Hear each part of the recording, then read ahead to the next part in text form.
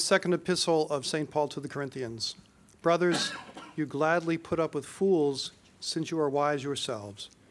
For you put up with it if someone enslaves you, or devours you, or gets the better of you, or puts on airs, or slaps you in the face. To my shame I say that we too are weak.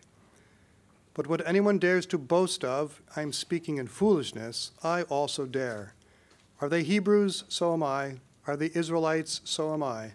Are they descendants of Abraham? So am I. Are they ministers of Christ? I am talking like an insane man. I am still more, with far greater labors, far more imprisonments, far worse beatings, and numerous brushes with death.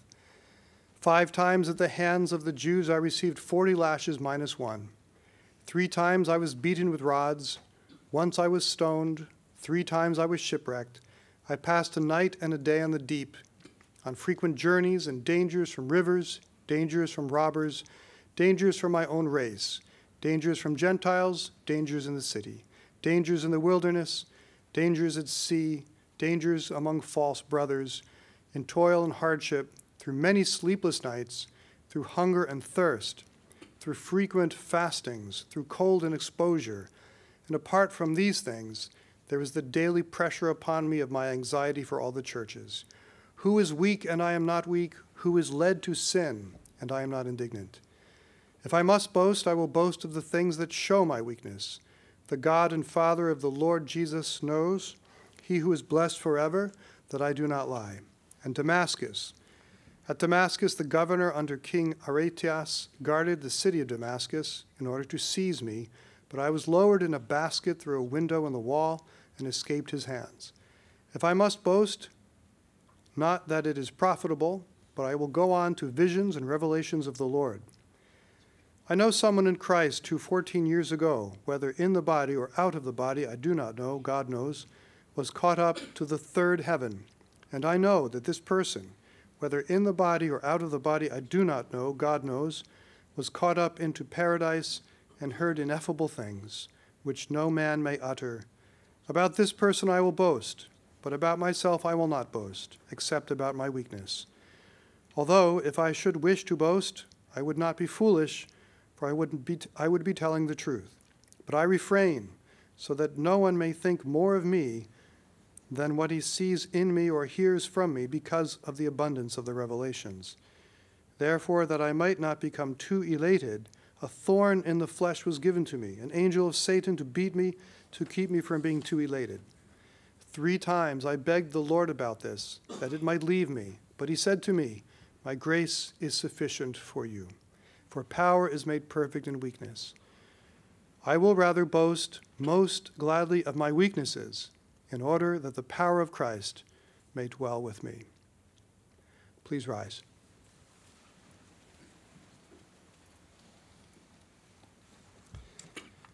From the Holy Gospel according to St. Luke.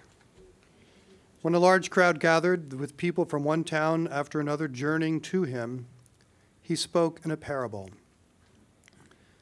A sower went out to sow his seed, and as he sowed, some seed fell on the path and was trampled, and the birds of the sky ate it up. Some seed fell on rocky ground, and when it grew, it withered for lack of moisture. Some seed fell among thorns, and the thorns grew up and choked it. And some seed fell on good soil, and when it grew, it produced fruit 100-fold. After saying this, he called out, whoever has ears ought to hear. Then his disciples asked him what the meaning of this parable might be. He answered, knowledge of the mysteries of the kingdom of God has been granted to you, but to the rest they are made known through parables, so that they may look but not see, hear and not understand.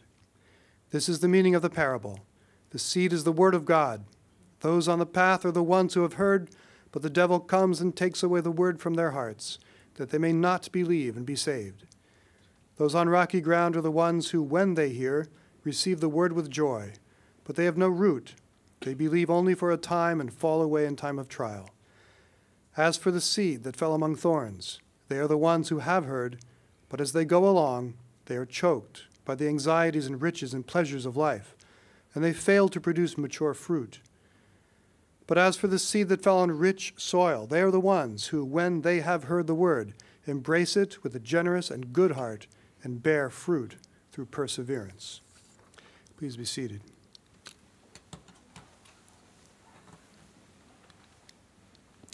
In the name of the Father, and of the Son, and of the Holy Spirit. St. Paul had reason to boast, and he had reason to complain. And he does both in the epistle today. But he does it with tongue in cheek, because he knows well that the work is God's work, that his life is in God's hands.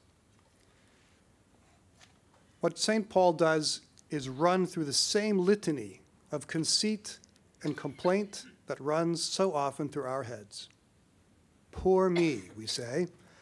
I try so hard. I'm not a bad person, but look at all the bad things that happen to me. How many times has that passed through our minds? We shake our heads, we play the martyr, no good deed unpunished. No matter how much good I do, someone is always tripping me up. So the apostle recites this foolish litany of woe, but he issues this disclaimer. Brethren, you gladly suffer fools, so let me play the fool. Let me indulge in self-pity. Truly a fool's errand. And he goes on. Are they Hebrews? Are they sons of Abraham? Are they apostles? So am I, more than they are. I labor, I lose sleep, I suffer for the gospel more than all of them. I was scourged 5 times. I was beaten with rods 3 times. I was stoned.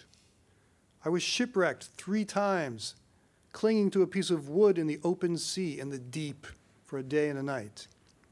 No man has suffered like me in spreading the gospel. And he says this ironically, but he's accurate. He's right. He has suffered all those things. He is the great apostle.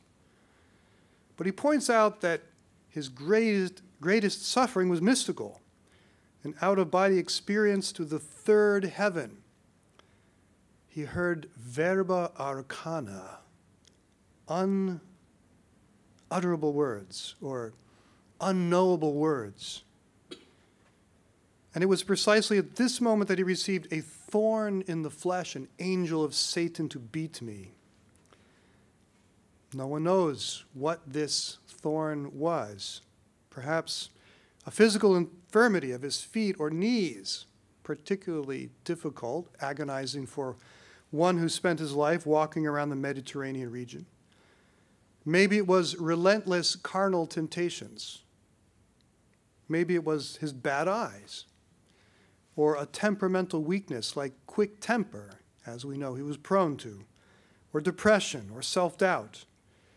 Maybe it was a tumor that he had to bear in all of his missions. Maybe psoriasis, maybe insomnia, maybe migraines. Maybe the emotional paralysis that comes with the death of a loved one. God allows us to suffer these debilitations so that he might manifest his glory through our weakness. 3 times, Paul asked God to heal him. In biblical language, 3 times, countless times. But the Lord did not relieve him. And so what did the great apostle do? He stopped complaining. He embraced his weakness for the love of Christ. God's grace is enough for me. Mother Teresa went through a dark night for 50 years, where she felt unloved. She felt she had lost her faith. After 11 years of this darkness, she said, I have come to love the darkness because it is the will of God for me. It is my way towards heaven that he has marked out for me. It's my way of saving souls. So I love it. I've come to love the darkness. That's not where most of us are. We're working towards that. We have a long way to go. Bad anthropology and greedy pharmaceutical companies have teamed up to promote the fantasy of human life without pain. And most of us have unconsciously bought into that fantasy, that fable. We somehow believe that with enough technology or psychology, we can eliminate any kind of suffering. But it is God's grace, not medication, that makes suffering bearable and even joyful. Yes, we have to try to reduce the pain in our lives that limits our ability to fulfill our duties of state. We have to exercise reasonable means to heal ourselves. We should take Advil or undergo surgery or talk with a trustworthy counselor. We should certainly talk with holy men and women, with our priests, if we have moral thorns in the flesh, persistent temptations. But if we find ourselves obsessed with avoiding pain, when we can't bear any suffering, when suffering itself becomes an evil, when we may be rejecting God's plan for us. We may be denying God's glory. How many souls may God want to save through my affliction, beginning with my own soul? If I deny that affliction, if I reject the suffering, am I not rejecting the grace? When you suffer, said St. Padre Pio, do not ask why, ask what for. There certainly is a reason. Some beautiful things come only through suffering, through self-denial and humble submission to what we cannot change. We were made to suffer, St. Therese says. We were made for the passio, to receive. Passion, of course, is a Latin word, passio, meaning not so much to suffer in the sense of affliction as to receive. To receive grace, we must patio, we must suffer. The deep graces that come only with and through magnanimous suffering. The luminous suffering of the saints. We learn to trust God in our flesh when we suffer. I am content with weaknesses, with insults, with hardships and constraints for the sake of Christ. For when I am weak, then I am strong. Now, it is hard to be at peace when we feel hemmed in by life, to sustain insult peacefully, internally peacefully. It's very hard. To smile even on the worst days. But we will gain the strength to give thanks in all circumstances when we are convinced that God's grace is sufficient. Give thanks in all circumstances. How can we do that? By the practiced and studied conviction that my grace is enough. It's sufficient. Lent is only 10 days away. That's why I'm wearing purple in the Latin calendars. You know, this is Sexagesima Sunday, last Sunday Septuagesima, next Sunday Quinquagesima, and then finally Quadragesima. So 70 days out, 60 days out, 50 days out, and then 40 days out. From what? From the Passion of the Lord, from Good Friday, and of course from Easter. Lent is the time to embrace unavoidable sufferings, and even to include avoidable sufferings for the love of God.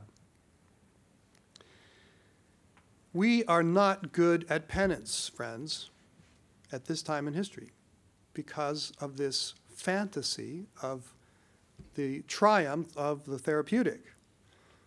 We've all unconsciously believed, to some degree, that we can escape most of life's sufferings, and that there's no good in suffering, and that is simply not Christian.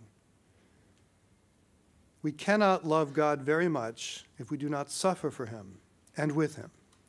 We cannot contain our pride unless we discipline our bodies. Gladly will I boast of my weaknesses. With delectation will I suffer these afflictions, that the power of Christ may dwell within me. Finally, the priest prepares for Mass by working through the Latin texts before chanting them. Often in preparing for the Mass, he sees a word or phrase in the Latin that wonderfully illuminates the lesson. Words that cannot be fully translated by one or two English words. So in the Gospel today, our Lord describes seed that falls on various kinds of ground.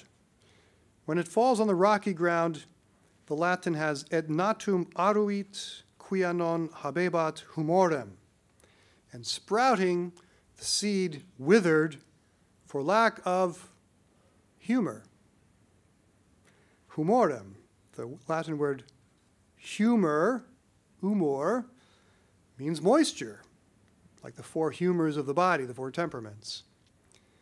But over 2,000 years, the word came to mean good humor, at least in our language, the joyful energy, the lightness of spirit that sees all things as part of God's perfect will. As we suffer the inevitable indignities and outrages of this life, this side of the grave, let's try to keep our good humor. A sunny outlook on all that the good God permits. Take what he gives, said Mother Teresa, and give what he takes with a big smile. Or as Our Lady said, be it done unto me according to your word. And I think she must have said it with a radiant smile. We offer this Mass for the soul of Brian, who passed away not long ago, who was buried by his parents, who are here today. And we ask that God be merciful to his son and comfort the family that has suffered this tragic loss. In the name of the Father, and of the Son, and of the Holy Spirit.